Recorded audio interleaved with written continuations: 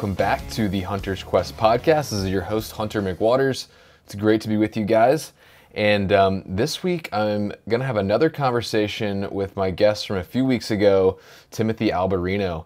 And, at the end of that podcast, we kind of just touched the surface on all this new kind of wild information coming out from official channels like the Pentagon about what they're calling UAPs, what most of us kind of think of as UFOs.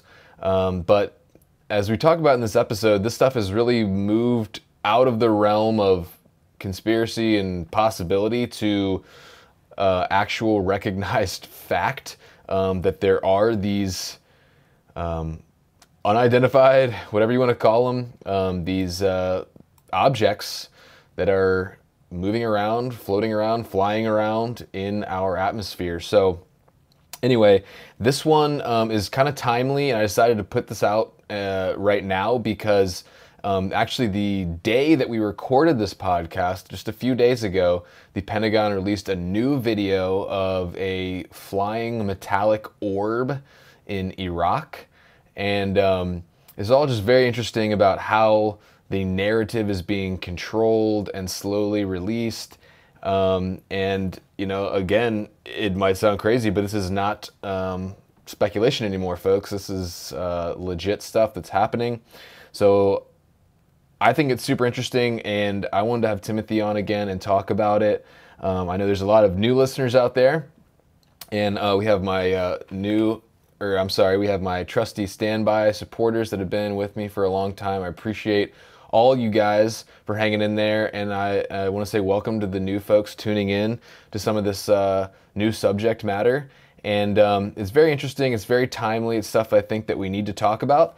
And don't worry, we're still going to talk about hunting too, but I had to get Timothy back on and hit some of these topics because it's important. And I wanted to go ahead and give some shout outs for some folks that left me reviews on the podcast. So if you're listening, AARO, Gas Station Head, and this last one, I don't know if it's just a bunch of random letters, but it's like Ouyu Woods or something. It's OIUYU. Anyway, a bunch of letters. You know who you are if that was you. If you guys hit me up on Instagram at The Hunter's Quest, I'll send you some swag in the mail. I appreciate those. And those reviews are super important, guys. If you're a new listener, if you like this show, please leave me a rating and review. If you leave me a written review, I'll give you a shout out on the show and send you some swag in the mail. But those are huge. Like and subscribe this video. If you're listening to the audio version, this is also on YouTube. Please go ahead and subscribe to the channel, like this video, comment, share it with friends and family, and again, rate it on the podcast app. If you didn't hear the last episode with Timothy from 2 or 3 weeks ago on Easter, go ahead and check that out. That thing blew up on YouTube. It has over 100,000 views right now, which is just way past what I normally get on these video podcasts. So definitely struck a chord. It's another reason why I wanted to have Timothy back on. So if you didn't hear that episode, go back and check that one out. Definitely check this episode out.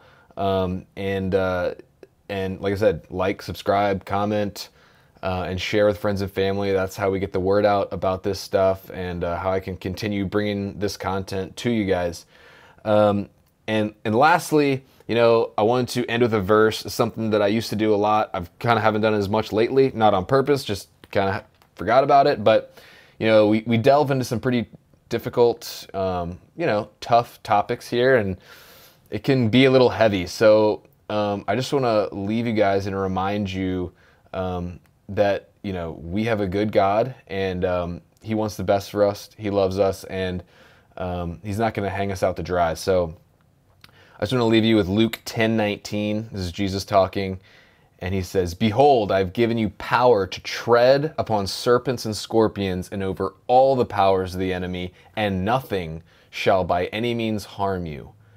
So if we have faith in Jesus, if Jesus is our Lord and Savior, nothing can by any means harm us, no matter how big, bad, or scary.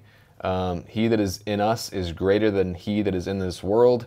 So have hope in that, have faith in that, but keep your eyes open and be aware of the darkness that's all around us and seems to be escalating and getting just crazier. So enjoy this episode, guys. Leave me a comment, leave me a review, subscribe to the YouTube channel. I appreciate all you guys, and enjoy.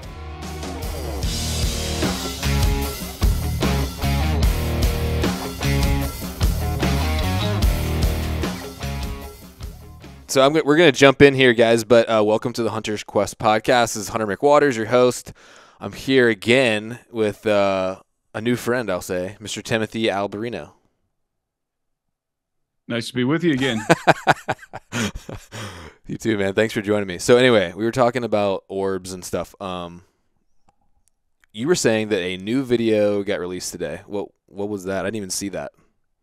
Pentagon released a video today as part of its all-domain anomaly resolution office investigation of it's an orb. It's your typical silver metallic orb, and it's somewhere in the Middle East, and I think it's Afghanistan.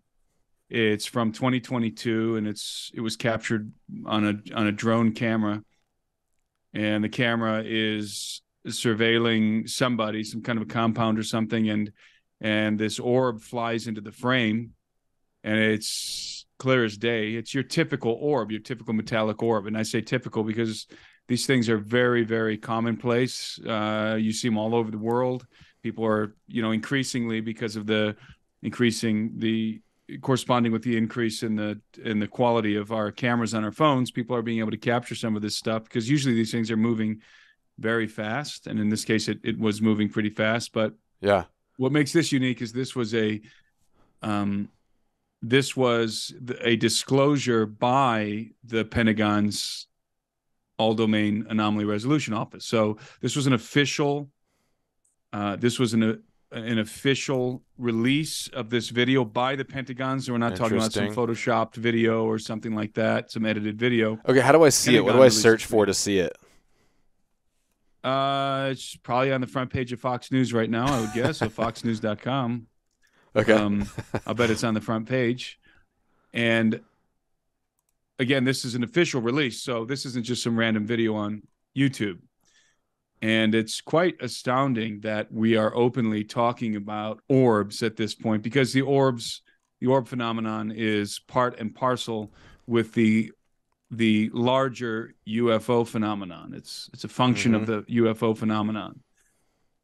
Orbs sometimes are seen discharging from saucers. So these things in my opinion, these things are certainly reconnaissance vehicles, reconnaissance technology, the orbs, non-human reconnaissance vehicles. And they come in various shapes and sizes. The metallic ones there's probably a dozen or so videos that you can find online. I'm watching it right now, by the way. That's why I'm not looking at it. These metallic orbs are 100% legitimate. In fact, some people have found them, like they found them in their yards, like the ones that have malfunctioned and crashed. People have them, and they have very strange properties. They resonate. I would not take that in my house. They resonate. They have interesting seamless components to them. And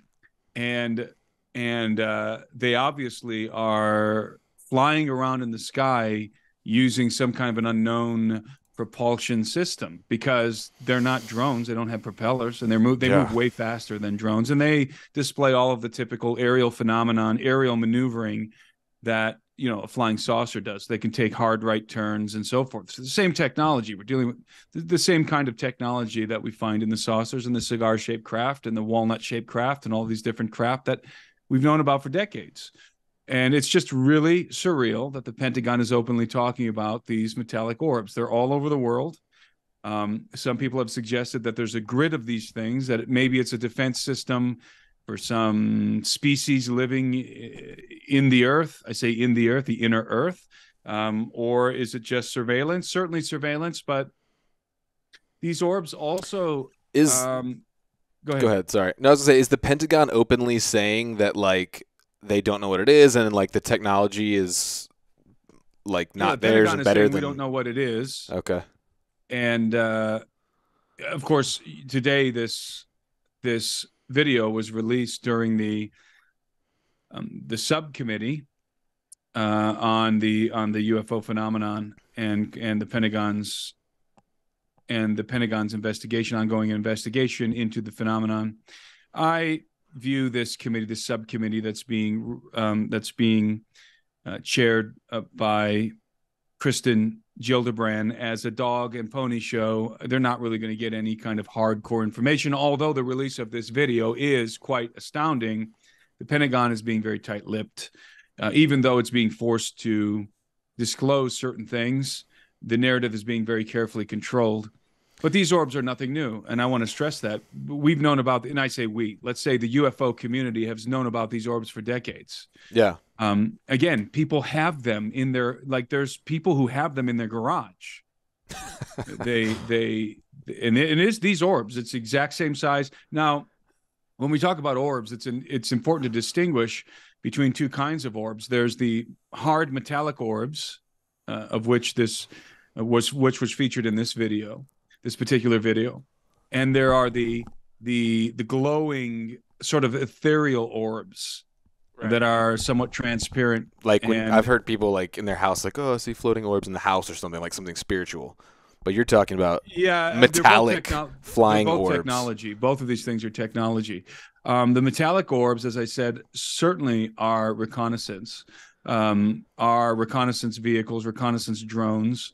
But also, I think they're capable of deploying weaponry. I've seen videos of these things. You and I were talking before we started recording about.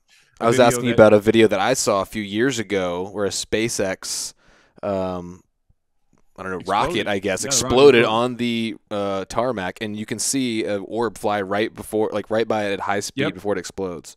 And there are a lot more videos like that of things exploding in orbs, even UFOs, by the way, even saucers and stuff exploding or disappearing, or apparently some sort of a discharge from these orbs is able to destroy rockets and as I said, even other UFO craft. So they're not just reconnaissance. They have the capability to, as I said, to discharge some kind of a technology, electromagnetic, or some kind of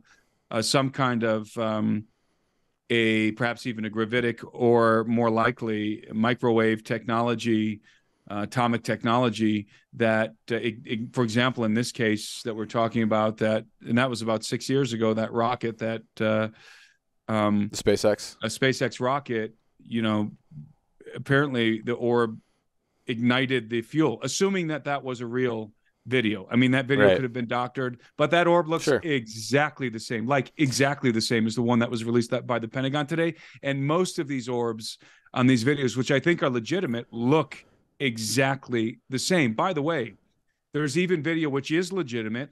I don't know exactly how to reference you to it, except to say that it is an orb just like these orbs, like the one that was released today by the Pentagon, that is responsible for making crop circles. You can see it actually making a crop I think I've circle. seen one of those. And so these orbs are able the crop just like flattens. That's right, yeah. These orbs are able to discharge some kind of technology for different things. And again, it is important to remember that there are two different, when we talk about orbs, there's these hard, and they are metallic. They are exactly what they look like because people have them. Then there are the glowing, transparent ones. Go ahead. No, I was gonna say, like, why would someone just keep that in their garage? But anyway, it's not really here or there. Would you take it somewhere, or I don't know? Yeah, I mean, open it up. You're better off just keeping it in your house, honestly. But they resonate, they vibrate. What if they come back after to try to retrieve that thing? Well, they haven't so far. The question is there a grid of these things around the world? What is their function? Are we looking at different factions? And when I say factions, I mean non-human factions, perhaps extraterrestrial, perhaps native to the Earth, perhaps inhabiting the inner Earth. Are we looking at different factions encountering each other? Are we looking at a grid system, a defense system that one of these factions has deployed all over the Earth, a defense grid? There's all kinds of ideas, but one thing we can say with certainty is what we're talking about right now, these metallic orbs, this is real. This is not hyperbole. It's not speculation. It's, as I always say, stone cold fact. Yeah, I mean, if it's being officially released by the Pentagon, that's, like I said, that's not a tabloid newspaper. No. As part of the All Domain Anomaly Resolution Okay, Office's so investigation. For the listeners out there, there may be a lot of new listeners, and there might be old listeners as well. But I brought Timothy back because I feel like we scratched the surface a little bit on some of these topics that he goes over in his book, and I wanted to just go a little deeper on something we touched on at the very end of our last podcast. And a lot of people saw that podcast, so that's another reason why I wanted to have Timothy back on. But also, it's just something that I've always really been interested in. So the main kind of thrust of the conversation I want to talk about was this new alien disclosure stuff coming from the government, and how that may relate to something we can address later, which would be transhumanism. But something I want to ask you about, Tim, off the bat, because it's interesting to me. We say like the narrative or disclosure and stuff like that. What role do you think the government is really playing in these disclosures? Why are they doing it? Why are they doing it this way? Is there some kind of agenda behind it? What are your thoughts on that whole deal? Well, when we say disclosure, first of all, what we're talking about is disclosure of an alien presence on planet Earth. That's what we're talking about. That's what disclosure means. Right. And you have to understand that this is all very new. The government is not in the habit of talking about UFOs, not historically. Recently, yes, and only since 2017, which we'll talk about in a minute. But before 2017, the government was extremely tight-lipped. This was not a topic that you were going to find any government institution talking about openly. The UFO phenomenon was, and still is, but was highly classified, probably the most rigorously obfuscated subject at the Pentagon. And I say Pentagon, but I don't really like saying Pentagon because this is not where knowledge of UFOs really exists. It's not the Pentagon. I say this all the time. I believe that there are a handful of people at the Pentagon who really have the need to know regarding the details of the phenomenon, the UFO phenomenon, because the people who are in the know, who have the need to know, are the military personnel who interface with the aerospace subcontractors, right? With the military contractors, the aerospace contractors who have been reverse engineering alien technology for decades. And those are highly classified projects. Those are and just to clarify, you're talking about taking downed and recovered vehicles, and reverse engineering their technology. Yes, technology and recovering the bodies.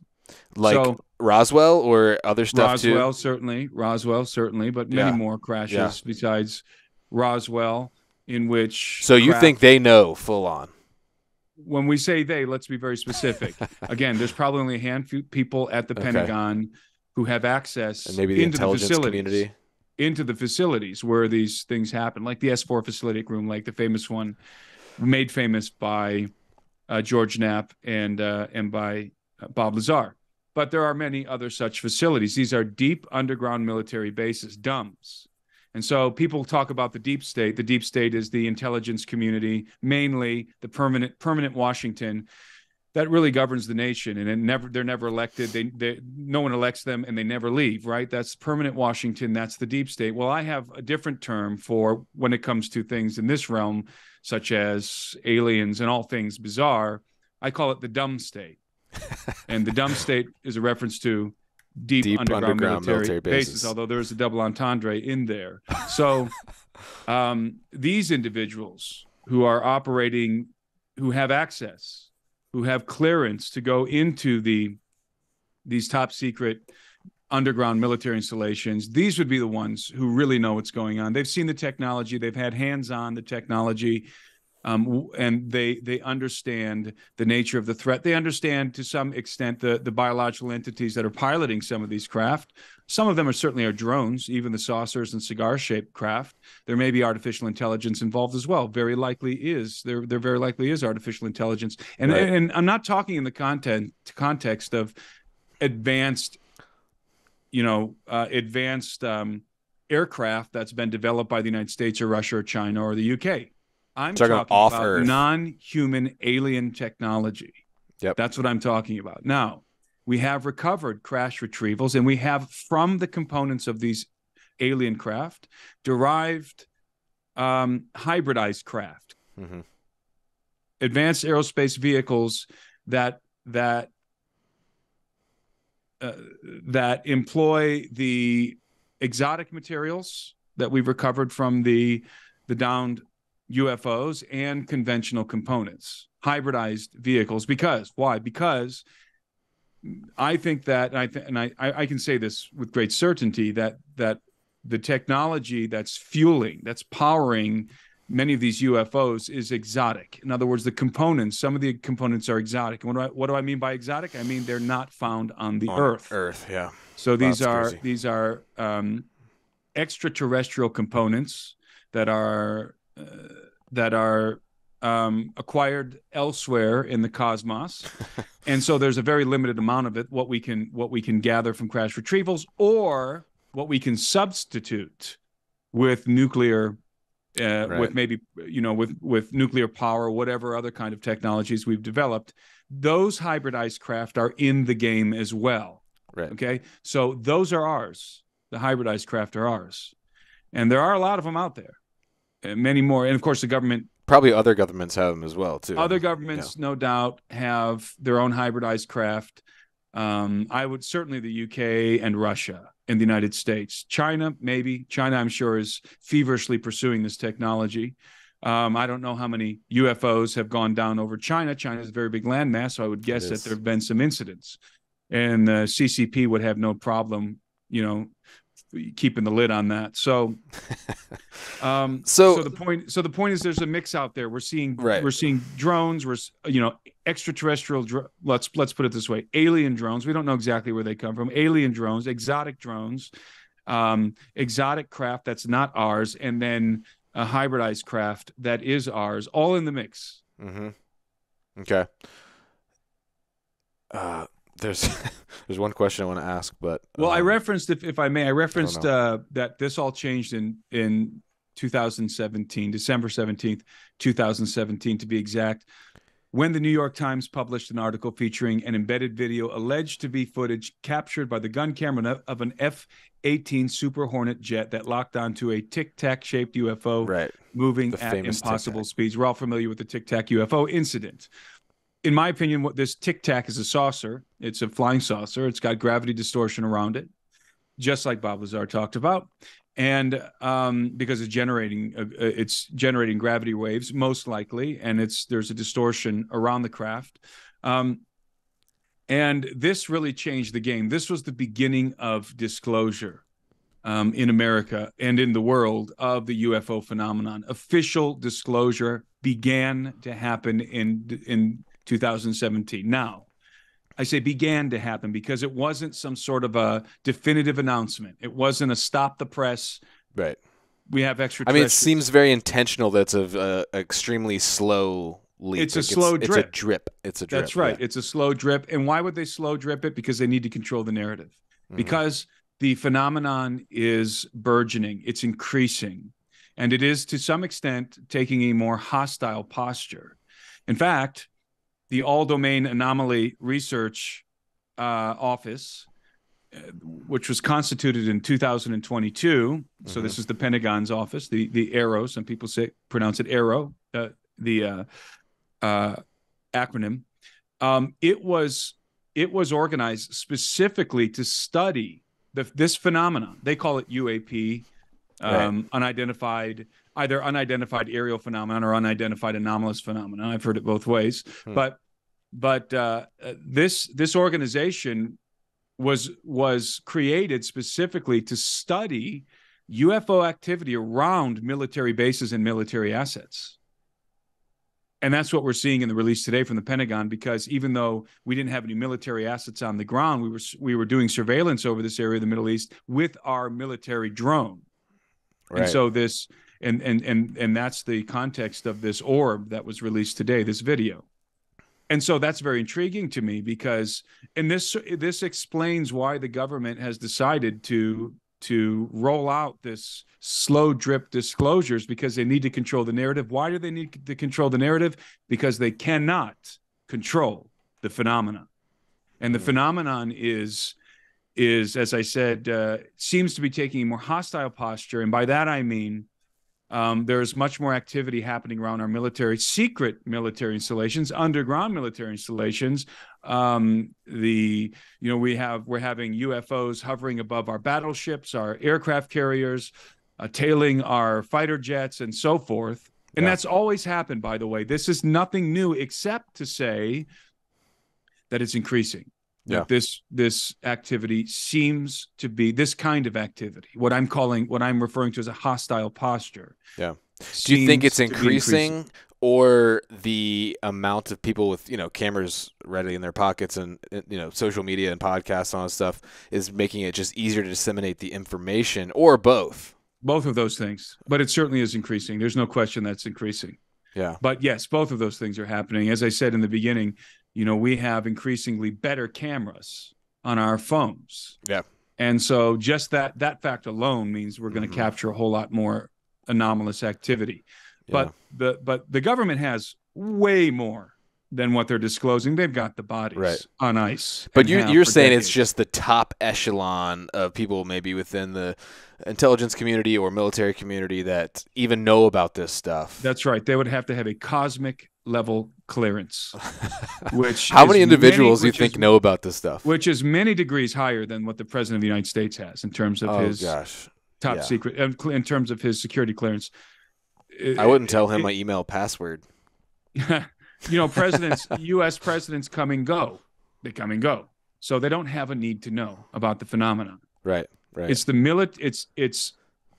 and yes, you're right. It's the military industrial complex, include elements of the military industrial complex including contractors of the intelligence agencies who are working with aerospace contractors and have been for decades, going all the way up to 1947. The contractors can't be subpoenaed, basically. Contractor, you can't do a FOIA request to a private company. It's not part of the government.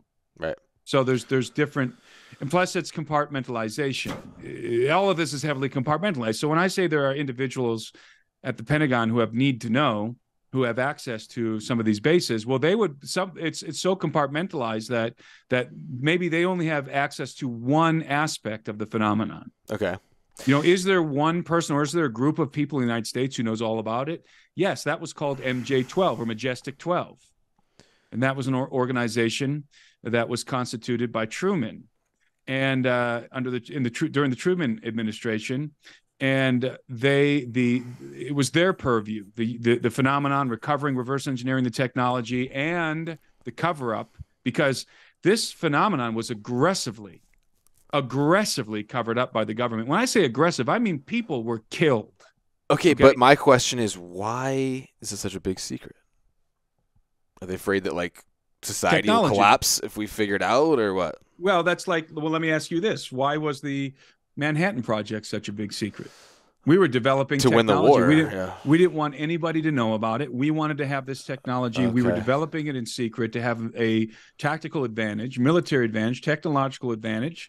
Now, extend that to the technology that we're reverse engineering from these craft, and the knowledge that we're deriving from perhaps the bodies that we're extracting, certainly the bodies we're extracting in some cases from the down craft, and just the knowledge that we're gaining in general about physics. I mean, there's another level of physics that our physicists know nothing about.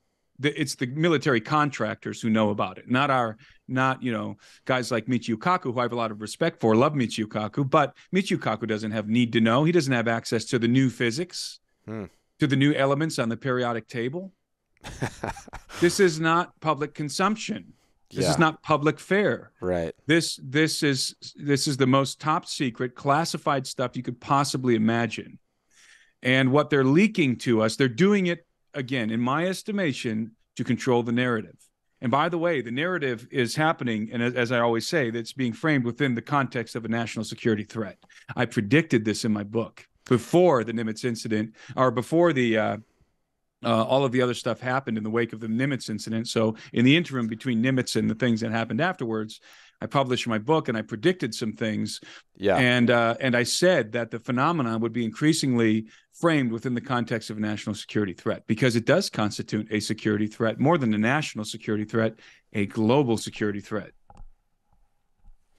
And you're saying that based on their just the posturing in terms of flying over military installations and stuff like that, or? I'm saying that based on the other facet of the phenomenon, the most disturbing one, and the one for which there is even more evidence than what the Pentagon is providing for the hardware. And of course, I'm referencing the alien abduction phenomenon. Okay. And the abduction phenomenon is at the heart of the UFO phenomenon. Now let's backtrack and recall that I said that we have multiple factions in play, including human beings with reverse engineered, hybridized, advanced aerospace vehicles. But we have alien entities clearly. And when I say alien, I mean non-human. Right. Do I believe that some of them originate from somewhere other than planet Earth? Absolutely, I do. But is it possible that some of what we are seeing was manufactured within the Earth? Was it manufactured in secret installations that that do not belong or were not built by human beings, that have been here for a very long time? The answer to that question in my mind is also yes. And so it's a very complex situation. Yeah, anything's possible, I guess. It's a very complex situation. So again, the abduction phenomenon is, if you want to understand why what we're looking at is a threat, it's not because not just because of the technology that's being displayed by these craft and orbs is light years ahead of us. Rather, it's what we know is happening on the craft. It's the agenda, at least of one of these factions, as it relates to abductions and the production of human alien hybrids. Okay. We got to go down that one, I guess. That's a deep hole. But before we do, have you seen the movie Fire in the Sky? Yes. That movie wrecked me when I was a kid. Are you talking about the one with Charlie Sheen? I don't know if it's about a guy who lives in the Pacific Northwest and he gets abducted. It's supposed to be related, based on true story, but it is so creepy, man. Oh, Fire in the Sky. You're talking about the... he was a logger? Yeah. I forgot his name. It's one of the most famous abduction stories, and I just totally drew a blank on his name. That movie is so scary, man. Yeah. I know what you're talking... Walton... Something Walton, I think, is his name. I forgot. I'm drawing a blank on the guy's name. Yeah, he was a logger in the Pacific Northwest, but his story is typical. It's typical. Yeah. Of the abduction phenomenon. Now, keep in mind that movie was there's a lot of creative liberty taken. In that movie, there's a lot of inaccuracies, and you wonder why. How can I say there's inaccuracies? Because it's a movie after all. There's a very large body of data regarding the abduction phenomenon. Okay, that's been compiled by extremely competent researchers, and that data, it's conclusive that the phenomenon is real, and it's also conclusive that it's a particular faction, the gray aliens, and these are the small gray ones with the bulbous shaped heads and the black almond shaped eyes, and they're about 3 to 4 feet tall, roughly. These are the aliens that most abductees see. All abductees encounter them, right. And they're the ones that are associated with the abduction program. And no, the abduction program has nothing to do with the United States government. Nothing. It is ubiquitous around the world. In other words, do they know about it? Does the government? Of course know they about do. It? Of course they do. Yeah, there's something called MILABs, military abductions.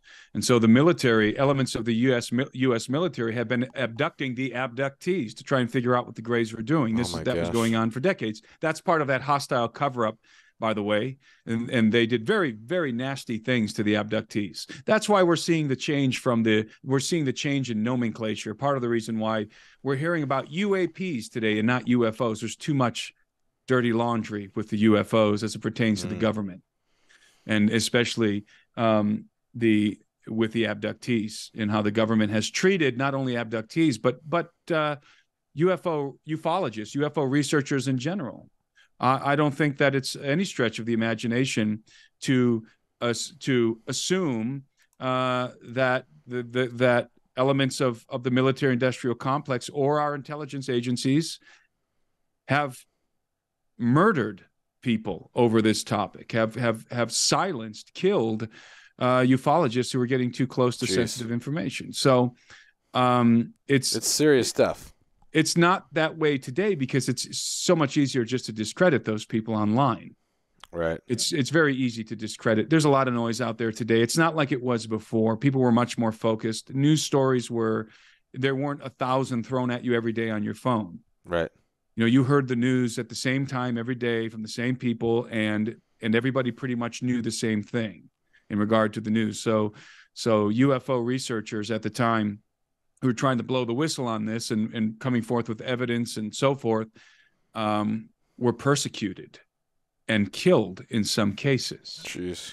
By who? Well, I would guess by the intelligence community and the military-industrial complex. And yes, that is probably a dangerous statement, but ufologists have been making those kind of statements for decades, and they're right. It's, you know, it has happened. Right. So there's a lot of baggage with when you say UFO. There's a lot to be answered for. Okay, this is a little bit unrelated, but do you think? I mean, how infiltrated is the press? I mean, and that's a big statement because the press is huge today. Is it completely just a controlled propaganda narrative by the deep state, or obviously there's got to be some press you can trust out there. Of course, most of the press they get their talking points from the CIA, Project Mockingbird, and so the mainstream media is heavily infiltrated by intelligence agency operatives. They get their marching orders from the intelligence agencies. That's why they protect them. You ever notice how the press, who is supposed to, more than anybody else, the job of the press is to scrutinize people in a free power. Society needs that to keep things in check.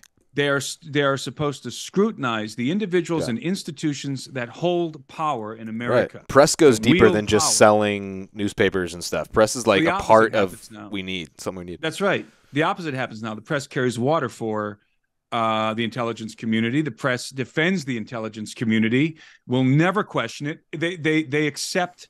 Okay, here's a good example. Remember when the press was telling us that Russia blew up its own pipeline, the Nord Stream pipeline? Yeah, Russia did it. And everybody would, so many people, rational people would think, why in the world? What do the Russians have to gain by blowing up their own pipeline? Of course that was false. Any rational person would have recognized immediately that that was false. But the press, almost across the board, the mainstream press, pushed that narrative. Why do you think they pushed that narrative? Because the intelligence community was telling them to, and or the White House. That's why they pushed it. Yeah. So they get their orders from the very power brokers who they are supposed to scrutinize. And so we don't have press. And that's why I don't have any faith in this UFO subcommittee at Congress. It's a dog and pony show. Yeah. They lie to us about something like the Nord Stream pipeline. Of course they're going to lie to us about UFOs. That's not to say, by the way, that the information that they're releasing about UFOs is false. It's just controlled, heavily redacted and controlled. Right. And so this subcommittee in Congress right now, it's a bone. It's them tossing us a bone. Look, we're investigating it. And those individuals, Kristen Gillibrand and the others, they may be, zealous and genuine in their desire to get to the bottom of this, but it doesn't matter. They're dealing with the Pentagon, and they're going to be told only what is approved for them to know and for the public to know. They're not going to Right. tell you, hey, we have an S4 facility over in Groom Lake. Probably, by the way, they probably moved all of that stuff out of there since Bob Lazar blew the whistle on it in the 90s. But you know, they're not going to say we have an S4 secret underground installation facility called S4 at Groom Lake, and we've got, you know, 5 saucers sitting there. We've had them for decades. And by the way, we know X, Y, and Z about them. They'll Right. never tell you that. Right. Or at least not anytime soon. Maybe in the future, but not anytime soon. Right. And so it's just, they're throwing us a bone. Hey, look, since before 2017, you could have argued that UFOs are a conspiracy. You could have said, look, I know that looks like there's some proof, but there's a lot of you know, there's a lot of unknown factors here. Right. You know, it's conspiracy still. You can't say that anymore. Okay, you can't. The controversy is over. Period. UFOs are real, and many of them are not ours. Period. We know that for a fact. And again, I'm going to say that ufologists have known this for a fact for decades. Right. For decades. So this is nothing new to people who've been students of the phenomenon. Yeah. And it's crazy. Like, it doesn't even seem like people notice or really care. It's like, okay. Right. That's right. Because we've been conditioned through Hollywood. Yes. I mean, we're ready for the alien invasion. Basically, it's Independence Day. Yeah. You know, we've been conditioned, and part of that conditioning, I think, was certainly, again, referencing the intelligence agencies' involvement with the media also extends to Hollywood. Oh, for sure. Dude, have you seen the movie The Incredibles? Yes. Okay, it's basically what you think is going to happen in the world in your book.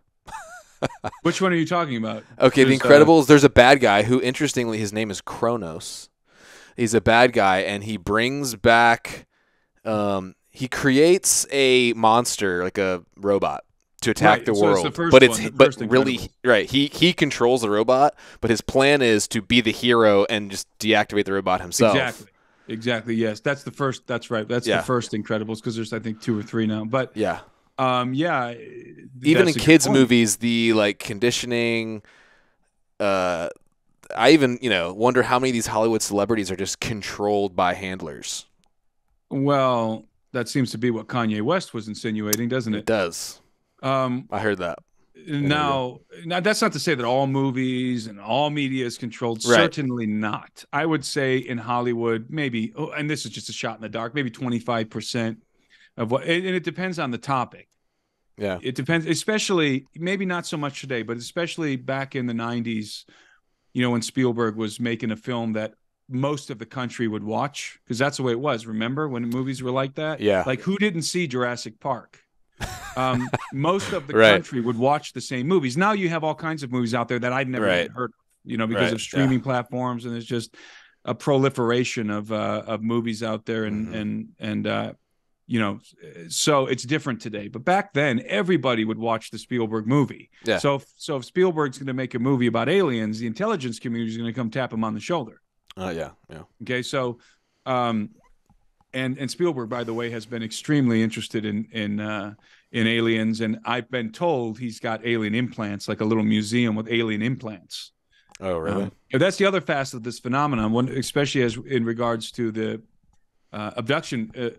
We were heading down that road. We kind of got off somewhere else. So the abduction phenomenon. People are being abducted by gray aliens, which means they're being taken usually, at nighttime. Not always. Sometimes, actually quite often, while they're driving down the road. And these are abductees. Abductees are taken from the time they're toddlers into old age, and they're taken routinely, systematic, many, many, many times throughout their lives. They're taken by the Greys, and they are. Did they remember? They don't remember most of it?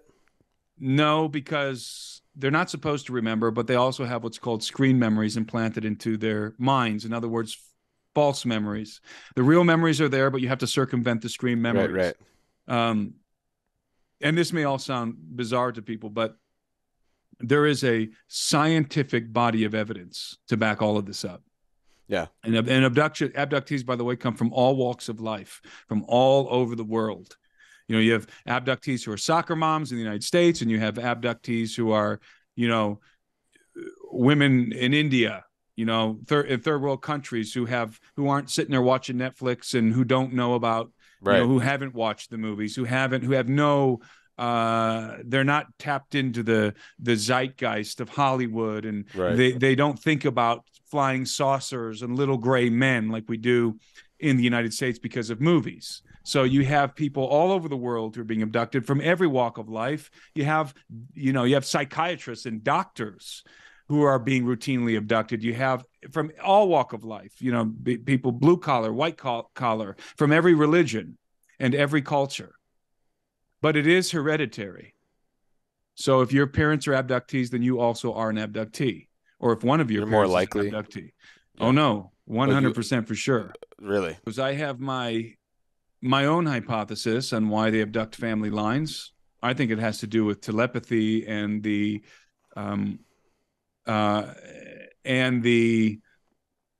proclivity that certain people have to telepathic control. Because all communication on board a UFO is telepathic. The Greys don't speak. They don't use their mouths to speak. They communicate only telepathically. Interesting. With human beings, and their control is it's telepathic. It's that's how they control abductees. In part, it's also technological, and it also has to do with the implants, by the way. So, and what is like, what would you say is the point of the abduction program?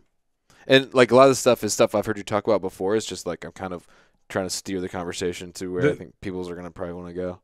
The purpose of the abduction program is the progeneration of alien-human hybrids that are indistinguishable from human beings.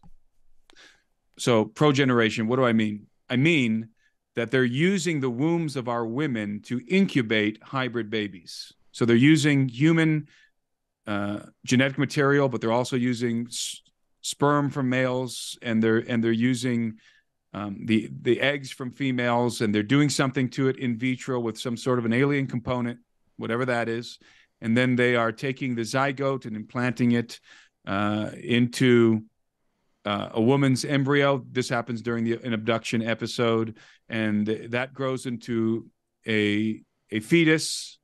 And that fetus the woman will carry the fetus about 3 months before she starts the show. She'll be re-abducted and the fetus will be extracted. That's wild. Now, you have all kinds of abduction stories in which women who are celibate, women who've never had sexual relations with anyone, become pregnant. Wild. Because they're abductees. And there's confirmed pregnancies, lots and lots and lots of them, confirmed pregnancies that come out of nowhere. Including involving virgins, come out of nowhere. Most of the time, the women don't know they're pregnant. Nobody does. Sometimes the pregnancies are inadvertently discovered. The woman has an injury or something, gets in a car accident, and they find out there's a fetus. She has a baby. And oftentimes these babies are recorded, ultrasounds, whatever. The doctor, there's confirmation with the doctors, and the women are preparing to carry the baby to term and have a child. Yeah. But it never happens. Why? Because they're re-abducted before they begin to show. Some are before 3 months, and the fetus is extracted, and it's placed in the gestation tank, and the rest of its development happens in an artificial womb. And then those babies are extracted from the artificial womb, from the gestation tank, and they are raised on the craft, on board the craft. And abductees are often, the women are often interact with these hybrid children, their hybrid offspring, on the craft. And it's been a process, a gradual process. The abduction phenomenon, in my estimation, and in other very good abduction researchers' estimation, began sometime in the late 1800s, mid to late 1800s.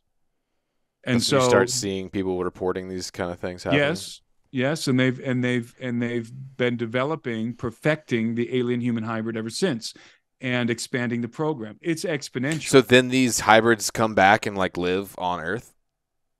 Like, have you ever met? I think You ever that's the met purpose someone of that the was program. like, you're just No, like, you would dude, never that guy's know. a hybrid. Well, I mean, it could be lots of things, right? Just go to Walmart at nighttime. But Yeah. but you would never know. I mean, if you ran Right. into But you ever Dr. get that Jacobs, feeling David like, Jacobs, Temple University, his historian, who was one of the premier abduction researchers, along with others, he calls these advanced alien human hybrids hybrids. He denominates them hybrids, and these hybrids. His last book that he wrote, called Walking Among Us, phenomenal book. Everybody should read it. But actually, they should start with his first book. Probably, I think it's called Secret Life, and then he's got a few of them in this category, in this field of research. And he reports, based on his interviews of hundreds and even thousands of abductees, and also you can derive the same kind of information from some of these other excellent abduction researchers, old school abduction researchers. That the purpose of the program seems to be the creation of these alien human hybrids that are indistinguishable from human beings, except for the fact that they retain the incredible telepathic capabilities of the Greys. And so I describe them. If you read the book, you'll see why I say this, but by the way, they lack empathy. They're not human. They lack empathy. They're psychopathic, these hybrids, and they are basically like the best way that I can think of it is like Sith lords walking around the earth who have the power to completely manipulate the human psyche. Weird. And do you think the government knows about these dudes? I think the government knows about them and is frantically trying to identify them and figure out what are they, how far they're embedding into society, because they have to learn these human alien hybrids, or alien human hybrids. They have to learn all of the rudimentary things about life on Earth that we learned growing up from toddlers. How to do all of the most mundane things, how to interact with other human beings without being strange. How to interact in society, how to drive a car, how to walk into a grocery store and be normal and buy something and check out and how to use money. Do you think they could have human children, normal human children? No, they're hybrid. They're not human. So they're not human. Okay. They look human, but they're not human. They're hybrids. And no, it all sounds fantastical, but didn't orbs sound fantastical? And the Pentagon talking about UFOs and all of this? Of course, It's all true. It's all true. And again, you cannot separate the abduction phenomenon from the UFO phenomenon at large. Indeed. Okay, the best evidence for the phenomenon, for the whole phenomenon, the best evidence is within the abduction field. Okay, so they are regularly, routinely abducting people for this huge hybridization breeding program to make indistinguishable hybrids. But what is the ultimate goal? And then maybe wrap that into transhumanism. Well, how does that relate to transhumanism? Well, that's going to be a difficult leap. I mean, that takes a long time. But but in regard to what is their ultimate goal, I would concur with Dr. Jacobs, who believes that the ultimate goal of the Greys is planetary acquisition. That they want this planet for whatever reason, and maybe the enslavement of the human species, not enslavement like you might be thinking, not us in cages and they're eating us or something like that. No, rather some kind of a control over society, over civilization. Many abductees talk about experiences with the Greys in which the Greys are showing them that soon we're all going to be together, their faction and us, the aliens and the humans, whatever that means. That there's a moment in time coming that's going to be very important to the abductees. They're being prepared and trained for something that's coming in the future. The change, they refer to it as a change that's coming on the earth. So they're gearing up for something. But let me say again that the Greys are not the only faction in play. There are other things also in play. Sentient beings, non-human. in my estimation. In fact, I can say, coming from a biblical worldview, I can say that definitively. There are other non-human sentient beings in play. Yeah, physical beings, because, like, for example, the guys that visit Lot in the Old Testament, physical beings that come, walk, eat, and hang out, but they're referenced as the angel of the Lord or angels, messengers, these beings who the Bible ambiguously designates as angels. Right. That's right. So, yes. So angels are fundamentally extraterrestrial. They do not come from the earth. They were the sons of God shouted for joy when the earth was created. It's written in Job. And so they predate us. They pre-exist us. They're not from the earth. They are therefore extraterrestrial. There's no getting around that. Right. And so those beings aren't playing. Yes, they do wield technology. Yes, they use advanced aerospace vehicles. They're not flying around in chariots in the sky like Santa Claus on his sled. Right. They're using technology just like we use technology. They're not genies. They can't do whatever they want. People ascribe these unbelievable capabilities to angels. Basically, they make them into genies. Like Aladdin. Right. Like they can do whatever they want. They can turn themselves into anything. They can just materialize. They can, Right. that would be a genie. That would be like I'm trying to remember how the genie referred to himself. Unlimited power or whatever he says. Referencing the Aladdin cartoon here in my head. I can't remember. So basically, people like to ascribe to angels these. That's more of like a medieval, unlimited supernatural powers, but that's a freaking genie. Right. More of a medieval understanding of an angel than what might have actually been. Exactly perhaps. Right. Exactly right. So, where were we going? I was trying to make the jump into transhumanism. That's quite the jump. Yeah.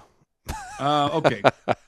It's very difficult to make that jump without going to the very, very beginning. Well, we don't have to go. We don't have to do it.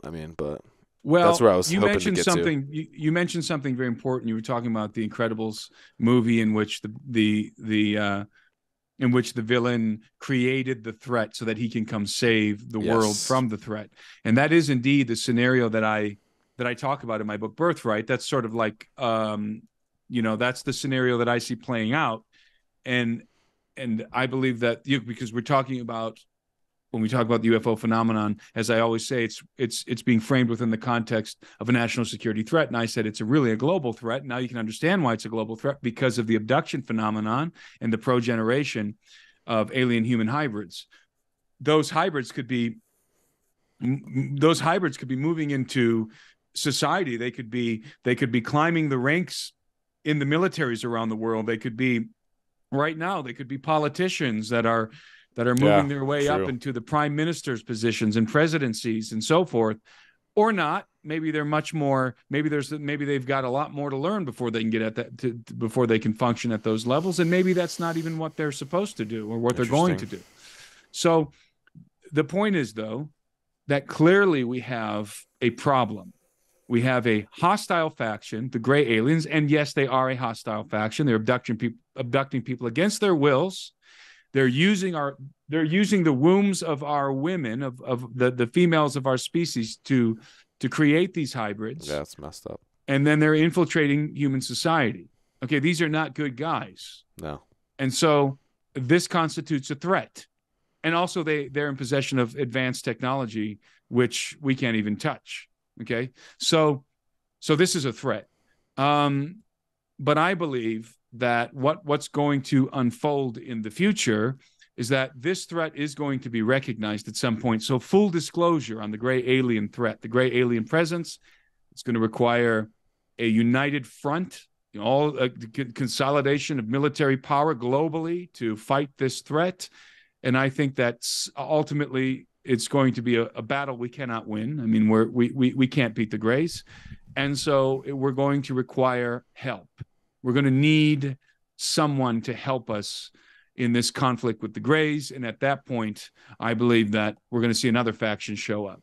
And this would be an angelic faction, but not the good ones. So obviously those who are familiar with the biblical narrative will know that there are good angels and bad angels. You know, really, Right. the better term is these are sons of God. There are Right. there are faithful sons and rebellious sons. And the rebellious sons are functioning on earth and have been for a very long time. And so I believe it's either them or their hybrid offspring. That's a whole long conversation right there, that are going to show up to deliver us from the graves. Let me shut this door back here. Yeah. So it's kind of a bait and switch. I mean, yeah, somewhat of a bait and switch. So, you know, this is what I hypothesize in my book Birthright, that this is the scenario that's going to unfold. And so who these beings will be received as, you know, I believe that, I mean, to be more specific, I believe that the leader, I think these are going to be the hybrid offspring of the dragon and his angels. That's a theological from thing Revelation that take a long time to unfold. But right. But I believe that the leader of this group is going to be Apollo, the hybrid son of the dragon, the Antichrist. Okay. Who we call the Antichrist, as referenced in the book of Revelation. The Thessalonians and the Revelation, we call him the son of perdition, the man of sin. That he's going to show up, probably declaring himself to be Christ returning, but also the Mahdi, also, you know, the messianic figure of all these religions. He will be Savior. That Savior. I have reason to believe that the Vatican is already preparing to receive him, Apollo and his consort. They're not going to float out of the sky or, you know, come riding in on white horses. They're going to show up in saucers, advanced technology.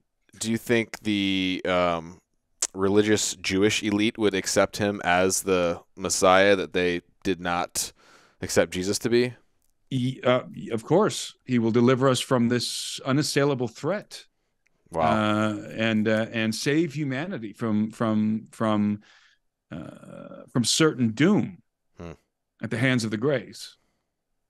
So everybody will receive these beings as their saviors, you know, except for people who are prepared in advance not to.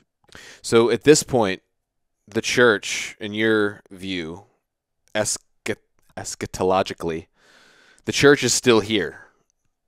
They have not been raptured or anything yet. I don't really. I mean, honestly, I don't really contemplate the rapture, because I always say that it's really irrelevant when it happens. Right. If it happens, it's kind of irrelevant, because, you know, I don't know if the church is going to be around or whatever, but I know Christ will return to vanquish the beast, to vanquish Apollo and the dragon, but whether or not we're going to be around is kind of irrelevant, because I'm 40 years old. Okay. I'm only going to be around for 40 more years anyway. So the chances that one event that has been looked for by every generation of Christians for hundreds of years is going to happen within the window of my lifetime is very small. Unlikely. Right. And so it's kind of irrelevant. What's relevant to me is the resurrection, much more than the rapture. Amen. But we can leave it there. I don't really have a hard line position on the rapture. Okay. So this guy comes back, says, "I'm here to save you from these gross gray aliens," and then what? Well, I want you to think about the juxtaposition here, because you have these grotesque gray aliens, but these are not the native species on board these craft, okay? That are managing the abduction phenomenon. The grays, the little gray guys, again with the bulbous heads. Everybody knows what we're talking about, with the almond-shaped eyes. These beings are subject to other beings, which appear to be the managers of the abduction program. Jacobs calls these beings the insectilins. Some people call them the mantis beings, the praying mantis beings, because they look more like insects than humans.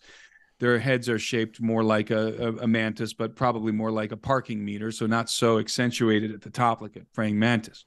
They're much taller than the grays. They are, 6-7 feet tall. They're very spindly. They have legs and eyes and mouth and arms and so forth. They're not like octopuses or something like that. But but they're insectilin in appearance. They're insect-like in appearance. This, I believe, is the native species. The grays, the little gray guys, are probably biological cloned drones. Maybe there's artificial intelligence involved in there. Maybe there's a hive mind. But these beings are, I don't believe that they are a native species. I think that they are a created species. Just like worker bees. Exactly. That these beings are, the grays are a hybridized species who were created for the abduction program. That's all they do, by the way, the grays. They probably do some other things as well. But as it pertains to the abductions, they do all of the menial tasks. They go and retrieve the abductee. They bring the abductee on board the craft. They process the abductee. They disrobe the abductee. They do the procedures on the table procedures and so forth. They do all the menial tasks. The insectilins are clearly managing what's going on the craft. They're managing the unfolding of this program, the execution of the program. And so they're very exotic looking. The grays kind of look like weird little bald guys, right? Yeah. But the insectilins are wholly exotic. These are the real freaky looking ones. Scary ones. And so let's return to the juxtaposition that I was about to talk Right. about. You have these gray aliens, and you have the insectilin. They're insectilin overlords. These insect-like, grotesque, exotic creatures who are threatening humanity, who are threatening the nations with this covert takeover through these hybrids. And then who shows up to deliver us from this terrifying threat? Very beautiful beings who look very much like us. Right. Probably the devil's disguised as an angel blonde of light, or golden right? blonde hair. Well, not even in disguise. This is just what they look like innately. Right. Okay, golden blonde hair, clear eyes, fair skin. Beings who are very beautiful and angelic, right? And they show up in their technology, which supersedes that of the grays, and they deliver us. So it's the perfect scenario. The evil, ugly villains, in contrast to the beautiful, angelic-like saviors who deliver us from them. And these individuals will be received as the Messiah, messianic figures, and will be almost universally worshipped and received as the saviors of mankind. Christians, nominal Christians who are unprepared for this, will receive this person as Christ returning, and so forth. Wild. Okay.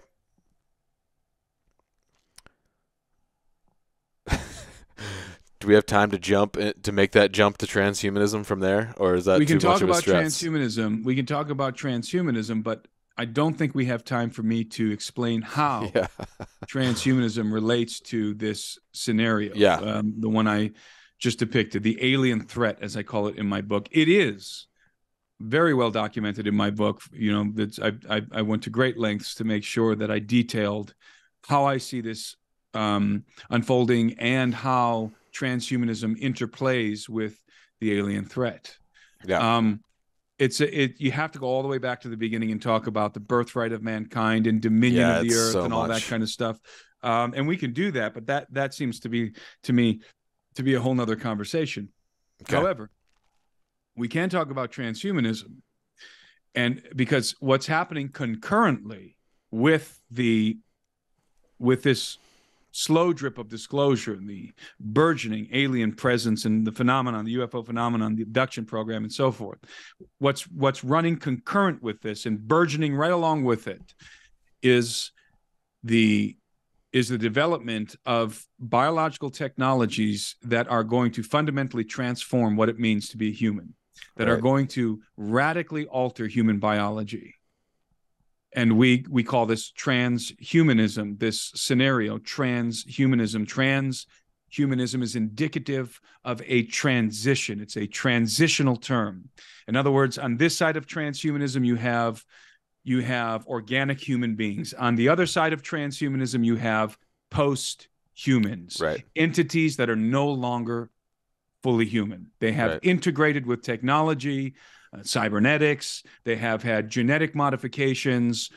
They've got nano machines running in their veins, and other technologies that have been integrated into their biology, and they are no longer human. So that's where we're Which headed. has spiritual implications on a large scale.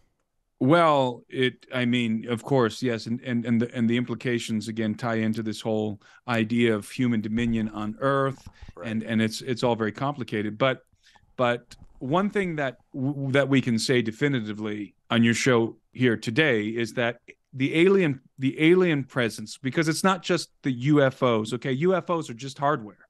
That's not the big deal. The big deal is the alien presence is real on planet Earth, and the human species is on the cusp of a wholesale biological transformation. Those two things are definitive. That's where we are right now on planet Earth.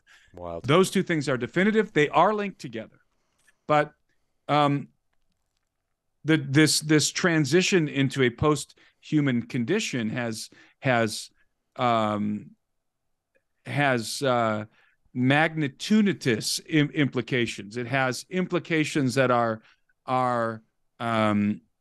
unprecedented, almost unprecedented, because something like what's going to happen, what's going to unfold on planet Earth, has unfolded in the past. That's the whole Genesis 6 affair, which that's a whole nother subject. Yeah. We can discuss it, and we did discuss it at some length in the last program. But as Jesus says, it will return to times like the days of Noah. As in the days of Noah, that's right. So we're talking about, at the end, in the words of Yuval Noah Harari, the futurist transhumanist prophet of the World Economic Forum, within 100 to 200 years from now, there will be no more human beings left on planet Earth. Wow, that's soon. Now, I don't believe that statement is 100% accurate. There will be human beings because there's going to be holdouts. There's going to be resistance. These people will be ostracized from society. They will not be able to participate in society because they won't have access. You won't be able to access the internet like we are today. It's going to be through your brain in the future. You're going to interface with it. And so people who are not interfacing with technology through their cerebral cortex are automatically isolated. Right. They're automatically outside of society. You'll be like a villager in the Amazon is to us. Yeah, exactly. Yeah, just exactly. in the dark ages. Right. So, and that's just, interfacing with technology is just one component. I mean, I want you to think about in 20 years from now, how is how is a young adult who wants to go to university but who is organic and has not accepted any of these technological integrations into his biology, how is that young adult going to compete with someone his age who has the upgrades, who has the Neuralink, who has the chips in his cerebral cortex, who's interfacing directly with the compendium of human knowledge on the internet? Yeah. How is this organic human being going to compete? You're not. You're done. There will be no important jobs, let's say, in the future that will be occupied by homegrown organic human beings. Yeah. They will not be able to keep up. They will not be able to compute the way that the transhuman beings will be able to, because take the knowledge of the internet and plug it into your brain. I mean, we're talking about human beings that can access information almost at the speed of light. So the speed of thought. So you can't compete. In fact, when you couple that together with artificial intelligence, I mean, you've got something, approximating a Greek god at that point in terms of the capabilities. And the ability for an entity or a government or a world government or something to control people with that type of technology in their brain is scary, because think about it now. All they got to do is control the top 5 Google search results on any one thing, and that's 80% of the population is just going to take that at face value. So if you got that in your brain hardwired, hey, that link, that Neuralink, goes two ways. It goes from your brain accessing information and from something else accessing your brain. Yep. So people who do these technological upgrades into their biology are surrendering themselves to the technocratic tyranny Why that's would going to you do unfold. that? They're totally surrendering themselves. They will become servants of the regime, body, mind, and soul. So we'll But be off in the mountains they're hunting gonna, elk and eating bear meat. I mean, you're going to be a Neanderthal. Yeah. In fact, in my book, I propose that in the future there's going to be a two-tier class, and maybe more than that, but certainly a two-tier class civilization. You're going to have what I call the neo-humans. Neo means new, neo-humans, and you're going to have the Nea-humans, Nea for Neanderthal. So you're going to have the new humans versus the stupid Neanderthals who refuse to upgrade, who refuse to evolve, because that's what this is about, directed evolution. And so those of us who are holdouts, we're going to be the knuckle-dragging Neanderthals compared to these neo-humans. And we're going to be blamed for, all the disease, all the pandemics, all the woes of the world will be blamed on the neo-humans. These stupid, ignorant, apish human beings who refuse to evolve. They're dragging the rest of society, the rest of humanity. They're a drag on humanity, a drag on the progress of humanity. What do you think the ultimate conclusion is going to be regarding these people? Get rid of them. Extermination. Yep. Okay. Yep. And you already saw the cultural posturing of that during the pandemic. Like, exactly. If you didn't want to like, do whatever they say and wear the mask and take the jab, like you're killing grandma or whatever. You're killing grandma. That's right. So, and this is going to be, this group of people, neo-humans, it's going to be a significant group of people. It's not like a handful. It'll be tens of thousands, maybe even hundreds of thousands of people who resist, but the vast majority of the human species will transition. But this, in this faction, this resistance will be occupied by people of different faiths, people of different cultures, many Christians, many Christians, because we have a very, let's say, we have a very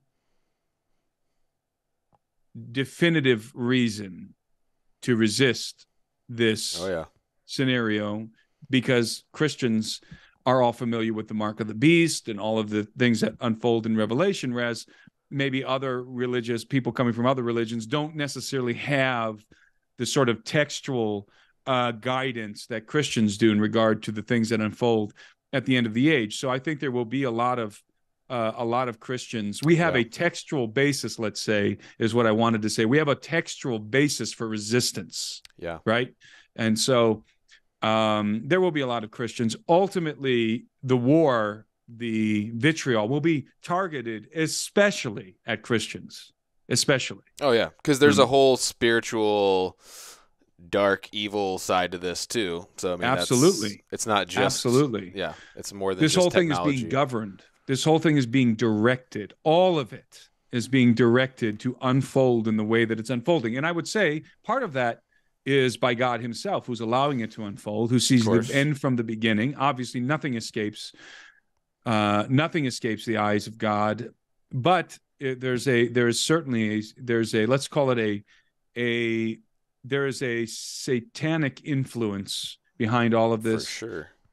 And so, but think about those two things that are unfolding right now. Mm-hmm. Elon Musk said a couple months ago that, Neuralink's going to become available way sooner than people think. They're already moving into human trials.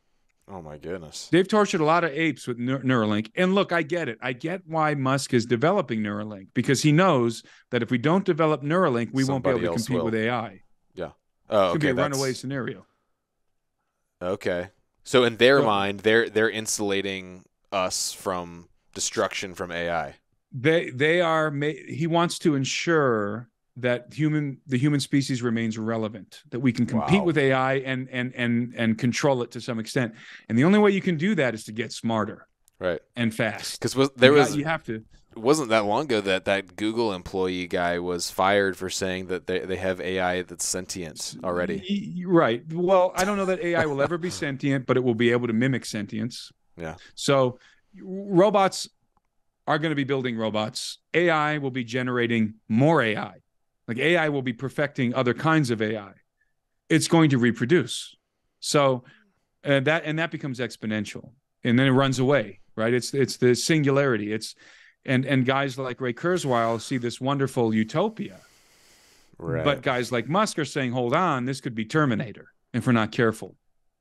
And so, Musk is saying, and I'm not like some Musk cheerleader, I just see the opposing opinions here are clear.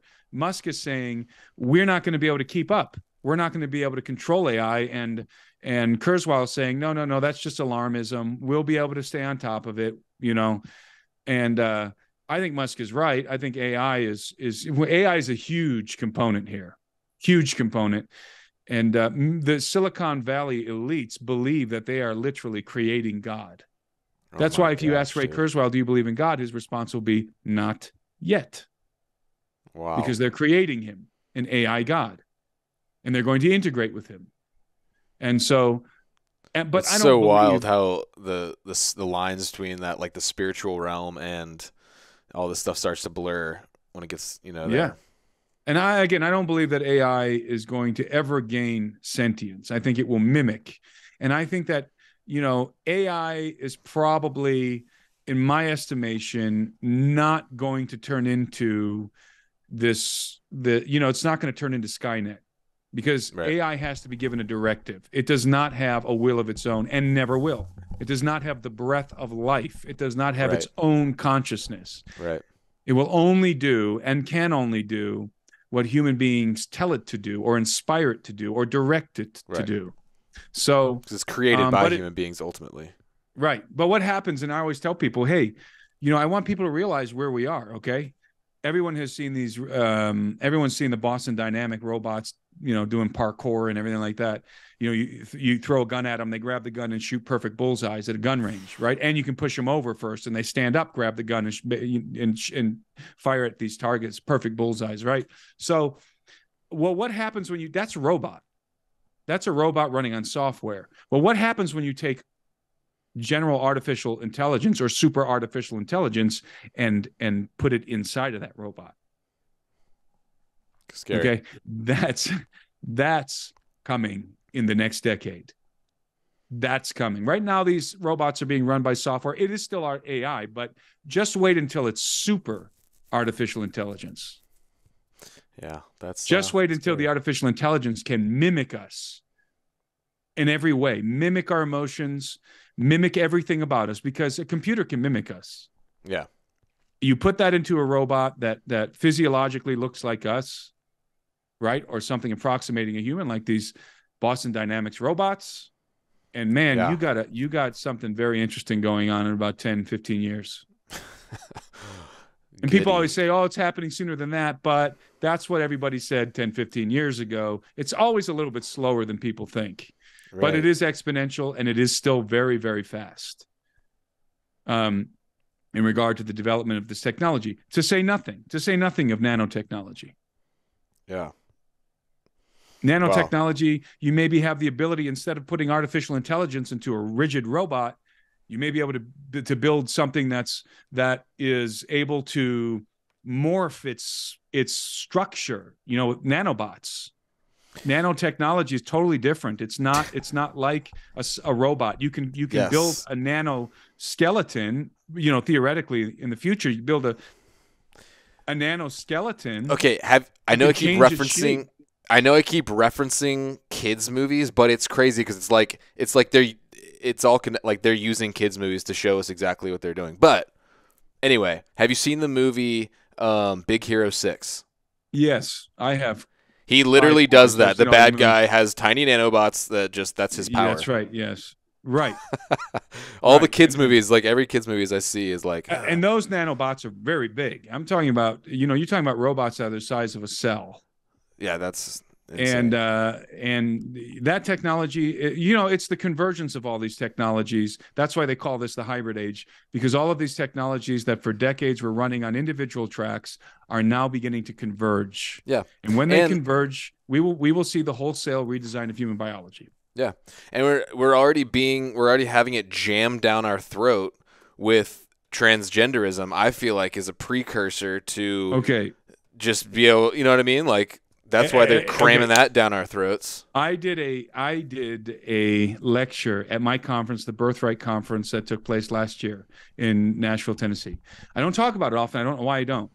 I did a lecture, and I can't put it on YouTube. I can't put it on. Oh, I you'll guess get I can put it on canceled. Rumble, but I did this lecture, and you can go rent it. You can rent the conference, and you'll see it.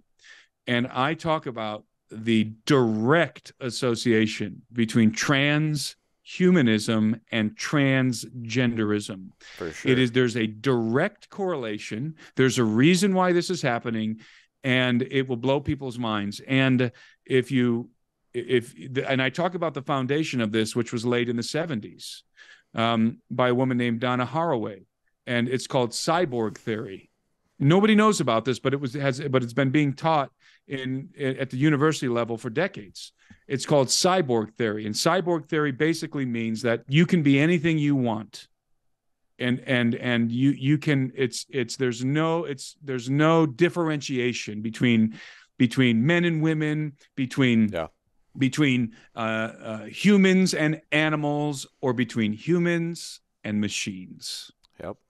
It's called cyborg theory, and I talk about it in this lecture. Nobody really knows about it because even though, we had some 500 people at the conference and a lot of people have rented the conference, I never talk about it. But you can rent this conference online if you go to, I think it's the birthrightconference.com.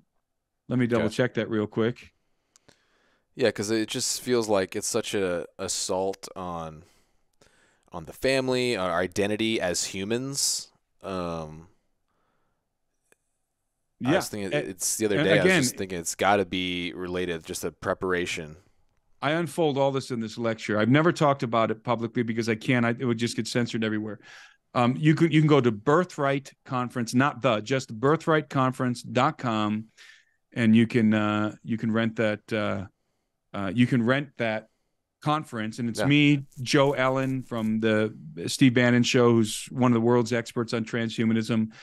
Gary Haven and Mancow Mueller, and we talk about all kinds of different things, but especially we talk about transhumanism and aliens and kind of like a lot of stuff we're talking about today. But I don't talk about this association between the two things we just mentioned often because it gets strikes on YouTube, it gets canceled, it gets taken down. But I did at this conference. Yeah. And I'm telling you, people have never heard what I say at this conference. The connection is conspicuous. It's there. Speaking of connection, the fact that big tech wants to keep all this stuff, I mean, that's like their number one opponent of, like you said, if you even talk about this, you're canceled. Yeah, that's right. And again, by big tech. Just think transhumanism, transgenderism, there's a reason it's going somewhere. It's cyborg theory. Okay? Because ultimately it's not a man can be a woman. Ultimately there's no difference between a man and a woman. There's no difference between a man and a machine. We're just beings. There's no difference between a man and an animal. So you can splice those genes all day long. There's no difference. We're all just biological creatures. You know, it doesn't matter if you plug your cerebral cortex into the internet because you're just a biological construct. You are on a continuum. You can be whatever you want on this continuum. And that sounds crazy, except for the fact that we're going to have the technology to actually do this. Wild. Okay, and we're just seeing the beginning of it right now. So make no mistake. I really want to ask about chimeras. Well, we've been talking about chimeras. I mean, a chimera is the blending of two different biological creatures. Yeah. The artificial blending of these creatures, and that's that's essentially what posthumanism is. Is that happening in the dumb state as well? Oh, yes, I believe so. Of course, that's just rank speculation, but I believe some very, very unimaginably dark things are unfolding beneath our feet, miles beneath our feet, in not only these deep underground military bases, but these deep underground cities. Nobody has access to them. They're beyond the jurisdiction of the United States. There's no oversight. Congress doesn't have oversight over the DUMBs. President of the United States doesn't even have the clearance to enter one of these facilities. Jeez, dude. So, again, that's sort of a whole nother conversation too. But Yeah. Um, Wild. I think we've given your audience a lot to think about. Yes. Definitely. Dude, I appreciate your time, man. Very interesting conversation. So many places it can go. But thanks again, man. It's great talking to you. And where can people find your book and stuff like that? My book is on Amazon.com, Birthright, Coming Post-Human Apocalypse and the Usurpation of Adam's Dominion on Planet Earth. You can also get it on Walmart.com, BarnesandNoble.com. You won't find it in the store, but you'll find it on their website. And you can find me on Twitter and on Instagram. My handle is always the same, Timothy Alberino, no spaces, dots, or lines between, or underscores between my first and last name. My YouTube channel is Timothy Alberino. I've got a lot going on my YouTube channel. I'm doing all kind of things too all the time. Conferences. Yeah, you got any conferences or trips or anything coming up? Well, I'm not yet prepared. Well, I'm doing a expedition to Peru, which sold out in a day and a half. Wow. That's sold out. That's happening in June. But I've got another thing that I want to announce here. I'm really, really excited to announce. I got to wrap up the last details. Got something coming. So if people want to be in the loop on that, track with me, go to my website and subscribe to my mailing list. Number one. Number two, subscribe to my YouTube channel. And number three, follow me on Instagram and Twitter. And you'll be hearing about something shortly. But I thought you were going to drop it here. No, I can't. I don't have all the details buttoned up on it yet, so I can't. But is it some kind of trip or something, or can you even say it's going to be an event happening outside of the United States in a very, very awesome place? Nice. So, okay. All right, we'll be on the lookout for that. Yeah, so that's and I always got stuff like that going on. That's why they should track with me. If you just popping in and out every now and again, you're going to miss these things I'm doing because they come real quick. Like I'm sitting here and I'll say, hey, I'm going to do this, and I put it together and then announce it. Boom, it fills up. Yeah, and then people miss out. So sweet. Well, hopefully, I'm going to get you out in the woods with the rifle in your hand at some point. Well, I live in the right place for it. I know.